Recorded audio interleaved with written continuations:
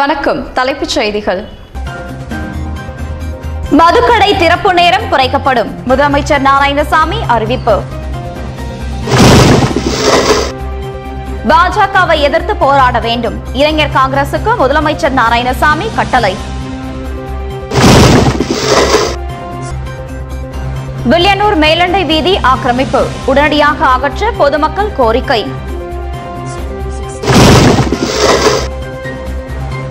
வில்லியனூரில் போலீசார் கூட்டம், போதைப் பொருட்களை தடுக்க ஆலோசனை. இனி விரிவான செய்திகள். புதுவையில் மதுக்கடை திறப்பு நேரம் குறைக்கப்படும் என்று முதலமைச்சர் நாராயணசாமி அறிவித்துள்ளார்.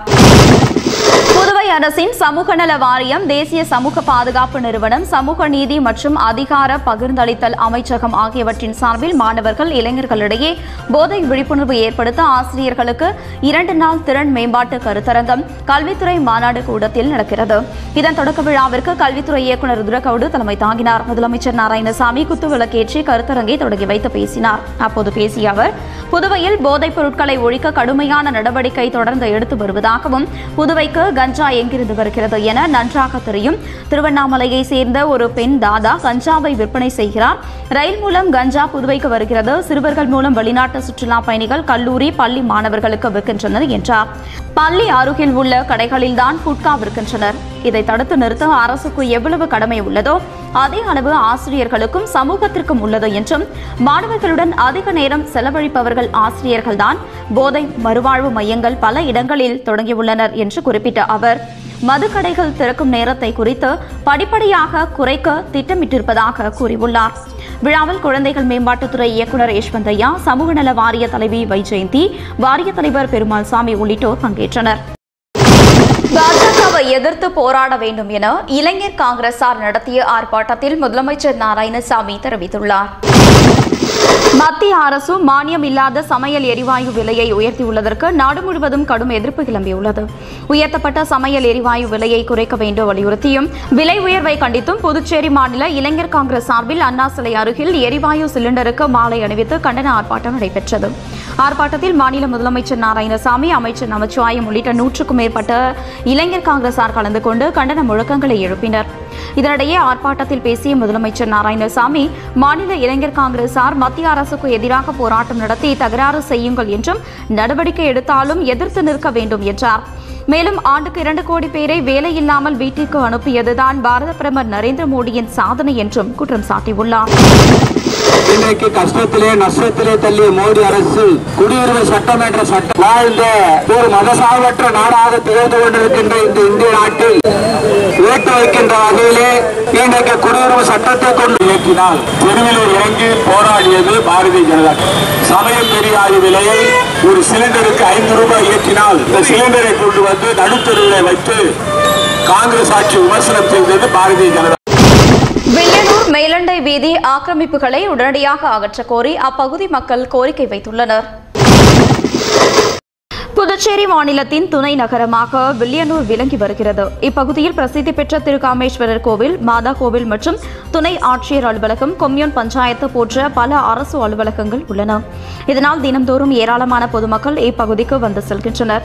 இதனால் எப்போதும் போக்குவரத்து மிகுந்த பகுதியாக வில்லியனூர் இருந்து வருகிறது. இந்நிலையில் வில்லியனூர் 4 மாட வீதி உள்ளிட்ட பகுதிகளில் போக்குவரத்திற்கு இடையூறாக சாலையை ஆக்கிரமித்து அமைக்கப்பட்டிருந்த கடை மற்றும் விளம்பர தட்டிகள் போன்றவற்றை சப் கலெக்டர் சஷ்வத் சௌரப் உத்தரவின் பேரில் கொம்யூன் பஞ்சாயத்து மூலம் அகற்றப்பட்டது. வில்லியனூர் மேலண்ட வீதியில் உள்ள பிள்ளையார் கோவில் அருகில் சாலையை ஆக்கிரமித்து தனிநபர் ஒருவர் பலகையை வைத்துள்ளார். இதனால் அருகில் உள்ள கோவில், வங்கி, மளிகை கடை போன்றவற்றிற்கு வரும் பொதுமக்கள் தங்கள் வாகனங்களை விடுவதற்கு இடமில்லாமல் மிகவும் சிரமப்படுகின்றனர். அவ்வாறு மீறி அப்பகுதியில் வாகனங்களை விட்டால் வாகனத்தின் மீது கழிவுநீரை ஊற்றுவதும், தகாத வார்த்தைகளை கொண்டு பேசுவதுமாக தவறான செயல்களில் ஈடுபட்டு வருகின்றனர். இதனால் பொதுமக்கள் முகம் சுளிக்கும் நிலைக்கு தள்ளப்படுகின்றனர். எனவே உடனடியாக போலீசார் மற்றும் சம்பந்தப்பட்ட அதிகாரிகள் தகுந்த நடவடிக்கை எடுக்க வேண்டும் என பொதுமக்கள் கோரிக்கை வைத்துள்ளனர். வில்லியனூரில் போலீசார் நடத்திய ஆலோசனை கூட்டத்தில் போதைப் பொருட்களை தடுப்பது குறித்து ஆலோசிக்கப்பட்டது. வில்லியனூர் மேற்கு பகுதி போலீஸ் நிலையத்திற்குட்பட்ட போலீசாரின் ஆலோசனைக் கூட்டம் வில்லியனூரில் உள்ள திருமண மண்டபத்தில் நடைபெற்றது. இதில் போலீஸ் சூப்பரண்ட் ரங்கநாதன் தலைமை தாங்கினார். கூட்டத்தில் Thirukkanur inspector Sathyanarayanan, Nettapakkam inspector Ganesan, Villianur sub inspector Nandakumar ஆகியோர் முன்னிலை வகித்தனர். ஆலோசனைக் கூட்டத்தில் போலீஸ் சூப்பரண்ட் ரங்கநாதன் பேசுகையில், சட்டம் ஒழுங்கை நிலைநாட்ட வேண்டும், இதற்கு அனைத்து போலீசாரும் ஒத்துழைப்பு அளிக்க வேண்டும், மேலும் கஞ்சா, போதைப் பொருட்கள், லாட்டரி, விபச்சாரம் போன்றவைகள் எங்கு நடந்தாலும் உடனடியாக அதனை கண்டுபிடித்து அதற்கான நடவடிக்கை எடுக்க வேண்டும், மேலும் ரவுடிகளிடம் யாரும் தொடர்பு வைத்திருக்க கூடாது எனவும், ரவுடிகளின் நடமாட்டத்தை போலீசார் தொடர்ந்து கண்காணிக்க வேண்டும் எனவும், பள்ளி கல்லூரி மாணவிகளுக்கு யாரும் பாலியல் ரீதியாக தொல்லைகள் கொடுத்தாலோ அல்லது கேலி கிண்டல் செய்தாலோ அவர்கள் மீது உடனடியாக நடவடிக்கை எடுக்க வேண்டும் எனவும் கேட்டுக்கொண்டார்.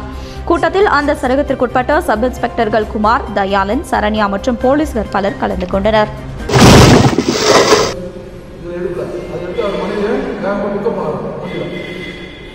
அந்த அம்மா வந்து அவரை சிரிச்சுக்கிட்டே பார்க்கலாம். ஏன் பயப்படலன்னு கேட்டாரா? ஒன்னா அவங்க சொன்னாங்களா, அவங்க மனைவி சொன்னாங்கன்னா, கத்தி வேண்டுமானால் ஆபத்தான ஆயுதமா இருக்கலாம், ஆனா அதை கையில பிடிச்சிருக்கிற என்னுடைய கணவர் வந்து என் மேல அப்ப சொன்னார நபிகள் நாயகம், புயல் வேண்டுமானால் ஆபத்தானதா இருக்கலாம், ஆனா அதை ஆட்டி வச்சு கொள்ளக்கூடிய இறைவன் வந்து என் மேல பாசம் உள்ளவரை அவர் எனக்கு வந்து கெடுத்து செய்ய மாட்டாருன்னு சொன்னாங்க. அதனால ஏதோ ஒரு வார்த்தை ஒரு அவருக்கு கேட்காங்க, வந்து ஒரு புத்த ஹீரோ யாருன்னு ஒரு பேச வச்சு பண்றாங்க. இதுல போட்டு நடிகர் கலையரசனின் பிறந்தநாளையொட்டி அவரது ரசிகர்கள் இரத்த தானம் வழங்கினர். திரைப்பட நடிகர் கலையரசன் பிறந்தநாளையொட்டி புதுச்சேரியில் புரட்சி நாயகன் கலையரசன் மக்கள் நல நற்பணி இயக்கத்தின் சார்பில் கதிர்காமம் இந்திரா காந்தி அரசு பொது மருத்துவமனையில் இரத்த தான முகாம் நடைபெற்றது. இந்த முகாமினை புதுவை மாநில ஒருங்கிணைப்பாளர் பிரவீன்குமார் தலைமை தாங்கி துவக்கி வைத்தார். தலைவர் கார்த்திக், செயலாளர் தினேஷ், பொருளாளர் நரேஷ், மணியரசன், வீரா உள்ளிட்ட சுமார் 50க்கும் மேற்பட்டோர் கலந்து கொண்டு இரத்த தானம் செய்தனர்.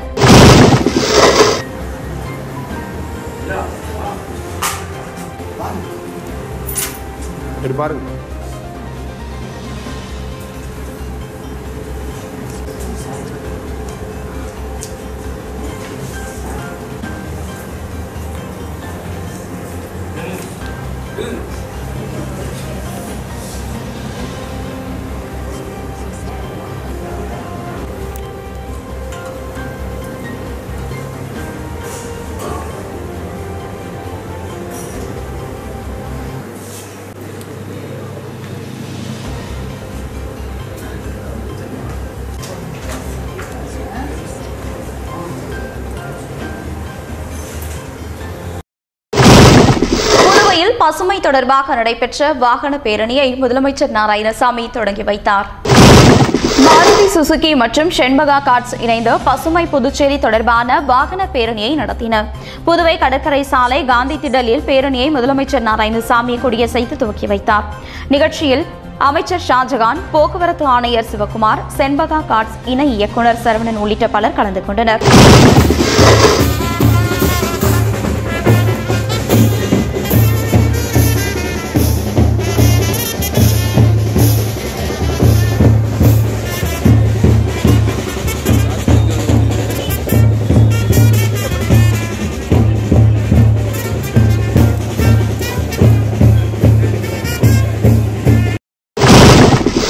சட்டத்திற்கு எதிராக தீர்மானம் நிறைவேற்றிய முதலமைச்சர் நாராயணசாமிக்கு இஸ்லாமிய அமைப்பினர் நன்றி தெரிவித்துக் கொண்டனர்.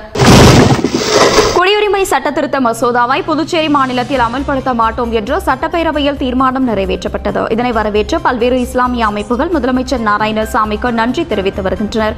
அந்த வகையில் மஸ்ஜித் ஜனாதுல் பயோடஸ் இஸ்லாமிய அமைப்பை சேர்ந்த நிர்வாகிகள் சட்டப்பேரவையில் முதலமைச்சர் நாராயணசாமியை சந்தித்து நன்றி தெரிவித்தனர். இந்நிகழ்ச்சியில் தலைவர் அப்துல், பொருளாளர் ஜாகிர் ஹுசேன் உள்ளிட்ட நிர்வாகிகள் சுமார் 20க்கும் மேற்பட்டோர் முதலமைச்சர் நாராயணசாமிக்கு சால்வை அணிவித்து பூங்கொத்து கொடுத்து நன்றி தெரிவித்தனர்.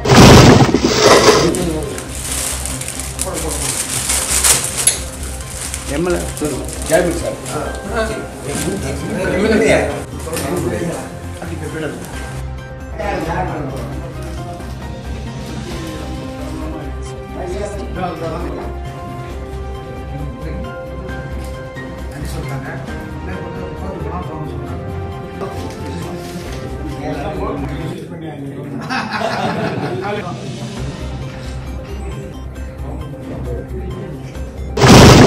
பதிமூன்று அம்ச கோரிக்கைகளை நிறைவேற்ற கோரி வழக்கறிஞர்கள் நீதிமன்ற புறக்கணிப்பில் ஈடுபட்டதால் பணிகள் பாதிக்கப்பட்டது. குற்றவியல் நடைமுறை சட்டத்தில் கொண்டுவரப்பட்டுள்ள புதிய விதிகள் வக்கீல் தொழிலுக்கு மிகவும் பாதகமாக உள்ளது. எனவே அந்த விதிகளை ஹைகோர்ட் மற்றும் தமிழக அரசு மாற்ற வேண்டும். தமிழக வக்கீல்களுக்கான சேமநல நிதியை 15 லட்சம் ரூபாயாக உயர்த்தி வழங்க வேண்டும். பிறப்பு இறப்பு சான்றிதழ்களை பதிவு செய்ய உத்தரவிடவும் அதிகாரத்தை கீழமை நீதிமன்றங்களுக்கு வழங்க வேண்டும். தமிழக இளம் வக்கீல்களுக்கு உதவித்தொகையாக மாதம் 5000 ரூபாய் வழங்க வேண்டும். 2009ஆம் ஆண்டு ஹைகோர்ட்டில் வக்கீல்கள் நீதிபதிகள் மீது காவல்துறை நடத்திய தாக்குதல் வழக்கை விசாரித்து உரிய நடவடிக்கை எடுக்க வேண்டும் என்பன உள்ளிட்ட 13 அம்ச கோரிக்கைகளை நிறைவேற்ற வலியுறுத்தி தமிழகம் புதுவையில் 2 நாட்கள் கோர்ட் புறக்கணிப்பு போராட்டம் நடத்தப்படும் என வக்கீல்கள் சங்கத்தினர் அறிவித்திருந்தனர். இதன்படி புதுவையில் வக்கீல்கள் சங்க தலைவர் முத்துவேல் தலைமையில் வக்கீல்கள் கோர்ட் புறக்கணிப்பில் ஈடுபட்டனர். கோர்ட்டிற்கு செல்லாமல் வக்கீல்கள் சங்க அலுவலகத்தில் அமர்ந்திருந்தனர். வக்கீல்கள் வராததால் வழக்குகள் வேறொரு தேதிக்கு ஒத்திவைக்கப்பட்டது.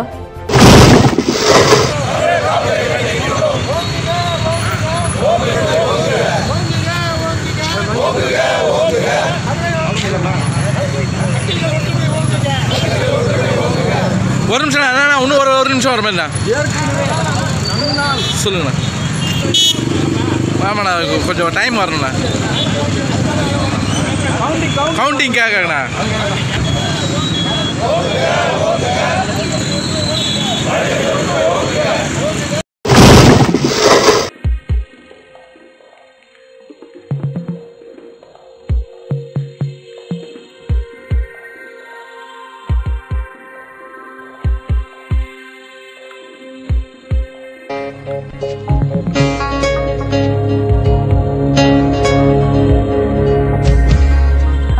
இன்றைய பாட்டி வைத்தியம். பாதாள மூடி சதையை சிறு துண்டுகளாக்கி மிளகுத்தூள் சேர்த்து சாப்பிட தீரும். இறுகி போன மலம் இழக 10 மில்லி விளக்கெண்ணெயில் 3 துளி எருக்கு இலை சாறு விட்டு சாப்பிடலாம். மலக்கட்டு நஞ்சு நீங்க. மகள வித்து பருப்பை பொடி செய்து 5 கிராம் பாலில் சாப்பிட்டு வர மலக்கட்டு நஞ்சு நீங்கும்.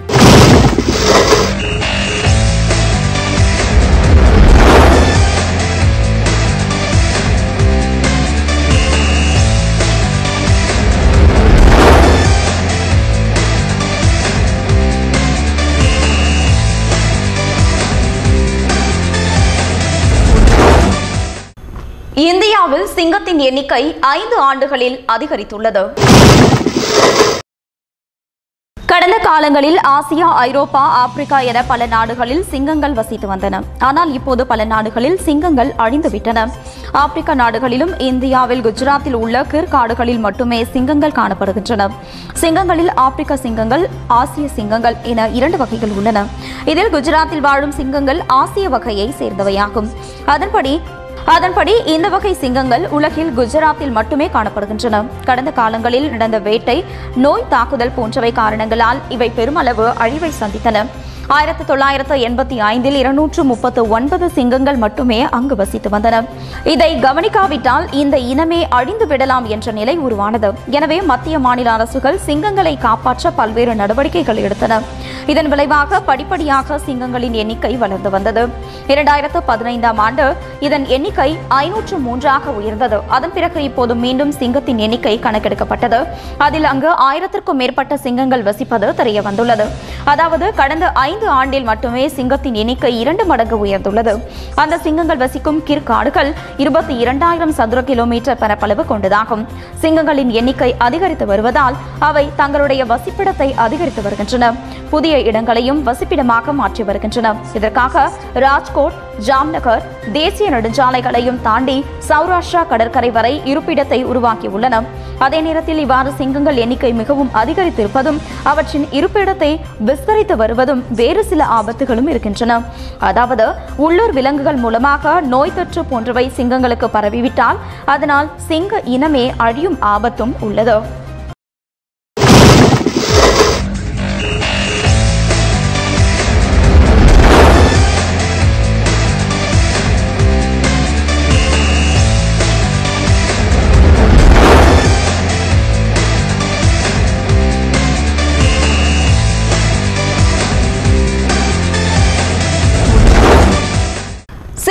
ஒரே நாளில் கொரோனா வைரஸால் உயிரிழந்தவர்களின் எண்ணிக்கை 140ஐ தாண்டியுள்ளது. சீனாவில் உள்ள ஹூபை மாகாணத்தின் தலைநகரான வுகானில் உருவான கொரோனா வைரஸ் தற்போது நாடு முழுவதும் பரவியுள்ளது. 31 மாகாணங்களில் வைரஸ் தாக்கத்தால் மக்கள் கடும் பீதி அடைந்துள்ளனர். இதில் ஹூபை மாகாணம்தான் அதிகமாக பாதிக்கப்பட்டிருக்கிறது. கொரோனா வைரஸை கட்டுப்படுத்துவதற்கான வழியை இன்னும் கண்டுபிடிக்காததால் தினமும் பாதிக்கப்படுபவர்களின் எண்ணிக்கையும் உயிரிழப்பவர்களின் எண்ணிக்கையும் அதிகரித்துக் கொண்டே இருக்கிறது. இந்த நிலையில் 18ஆம் தேதி நிலவரப்படி சீனாவில் கொரோனா வைரசுக்கு பலி எண்ணிக்கை 2000ஐ தாண்டியது. ஒரே நாளில் 136 பேர் உயிரிழந்துள்ளனர். இதில் ஹூபை மாகாணத்தில் மட்டும் 132 பேர் இறந்துள்ளனர். இதில் ஹிஜோயின்ஜிங், ஷோண்டோங், குவாண்டோங், கியூசு ஆகிய மாகாணங்களில் தலா ஒருவர் பலியானார்கள். இதுவரை 2004 பேர் பலியாகியுள்ளனர். ஒட்டுமொத்தமாக 74,185 பேர் வைரஸால் பாதிக்கப்பட்டிருப்பதாக அந்நாட்டு தேசிய சுகாதார ஆணையம் தெரிவித்துள்ளது. புதிதாக 1,185 பேர் மருத்துவமனைகளில் அனுமதிக்கப்பட்டிருக்கிறார்கள். இதில் 236 பேர் மோசமான நிலையில் வந்துள்ளனர். இதுவரை 11,933 பேரின் நிலைமை கவலைக்கிடமாக இருக்கிறது. 5,248 பேருக்கு வைரஸ் அறிகுறி இருக்கலாம் என்று சந்தேகிக்கப்படுகிறது. வைரஸ் அறிகுறியுடன் சிகிச்சை பெற்றதில் 14,376 பேர் குணமடைந்து மருத்துவமனையிலிருந்து டிஸ்சார்ஜ் செய்யப்பட்டுள்ளனர். இதற்கிடையே சீனாவில் கொரோனா வைரஸால் பாதிக்கப்பட்டவர்களில் வயதானவர்களே ஆபத்தில் இருப்பதாகவும் 80% பேருக்கு லேசான பாதிப்புதான் ஏற்பட்டுள்ளது என்றும் தேசிய நோய் தடுப்பு மற்றும் கட்டுப்பாட்டு மையம் தெரிவித்துள்ளது. சீன மக்களை அச்சுறுத்தி வரும் கொரோனா வைரஸ் அவர்களின் வாழ்க்கையை முற்றிலும் முடக்கி போட்டுள்ளது. மக்கள் வெளியே நடமாடவே அச்சப்படுகிறார்கள். இதனால் முக்கிய நகரங்களில் உள்ள சாலைகள், ரயில் நிலையங்கள் உள்ளிட்ட இடங்களில் வெறிச்சோடி காணப்படுகிறது.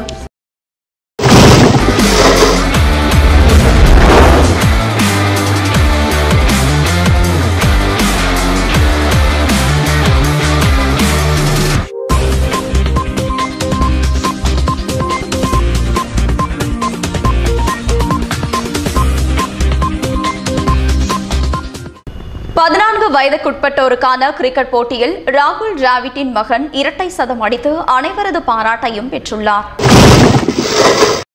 இந்திய கிரிக்கெட் அணியின் முன்னாள் பிரபல வீரர் ராகுல் டிராவிட். தடுப்பு சுவர் என்று அழைக்கப்படும் அவர் இந்திய அணியின் கேப்டனாகவும் பணியாற்றியிருக்கிறார். இந்திய ஏ அணியின் பயிற்சியாளராக தற்போது அவர் இருக்கிறார். ராகுல் டிராவிட்டின் மகன் சமித் பெங்களூரில் உள்ள மல்லையா அதித்தி சர்வதேச பள்ளியில் படித்து வருகிறார். கர்நாடக கிரிக்கெட் சங்கம் சார்பில் கடந்த பிடிஆர் ஷீல்ட் 14 வயதிற்குட்பட்ட மண்டல போட்டியில் ராகுல் டிராவிட்டின் மகன் சமித் இரட்டை சதம் அடித்தார். 146 பந்துகளில் 33 பவுண்டரிகளுடன் அவர் 200 ரன் குவித்தார். சமித்தின் இந்த ஆட்டத்தால் அவரது அணி 3 விக்கெட் இழப்பிற்கு 377 ரன் குவித்தது. அடுத்து ஆடிய ஸ்ரீகுமரன் அகாடமி அணி 110 ரன்னில் சுருண்டது. இதனால் சமித் டிராவிட் அணி 267 ரன் வித்தியாசத்தில் அபார வெற்றி பெற்றது. பேட்டிங்கில் மட்டுமின்றி பந்து வீச்சிலும் சமித் சாதித்து 2 விக்கெட் வீழ்த்தினார். கடந்த 3 மாதங்களில் ராகுல் டிராவிட்டின் மகன் இரண்டாவது முறையாக இரட்டை சதம் அடித்துள்ளார். டிசம்பர் மாதம் அவர் துணைத் தலைவர் 11 அணிக்காக விளையாடி 201 ரன் குவித்திருந்தார்.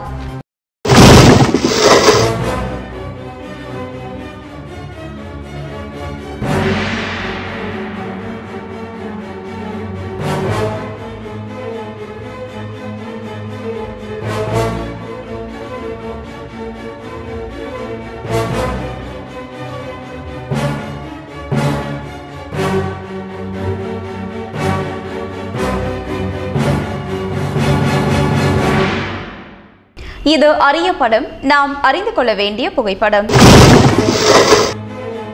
வரலாற்று புகழ்மிக்க ஜாம்பவான்களாகிய சார் மாரிஸ், குவை ரவீந்திரநாத் தாகூர் மற்றும் சர்வப்பள்ளி ராதாகிருஷ்ணன் ஆகியோர் சாந்தி நிகேதனில் எடுத்துக்கொண்ட போது எடுத்த படம். இது அரிய படம், நாம் அறிந்து கொள்ள வேண்டிய புகைப்படம். இன்றைய தங்கம் மற்றும் வெள்ளி விலை விவரம் வழங்குவோர் ஸ்ரீ தேவா கோல்ட் மார்ட். தங்கம் 1 கிராம் 3,936 ரூபாய். வெள்ளி 1 கிராம் 51 ரூபாய். தகதகக்கும் தங்க நகைகள் தரத்தோடு வாங்க தேவா கோல்டு மார்ட்டிற்கு வாங்க. தேவா கோல்டு மார்ட், இலக்கம் 138A, பாரதி வீதி, புதுச்சேரி. இத்துடன் செய்திகள் நிறைவடைகின்றன. வணக்கம்.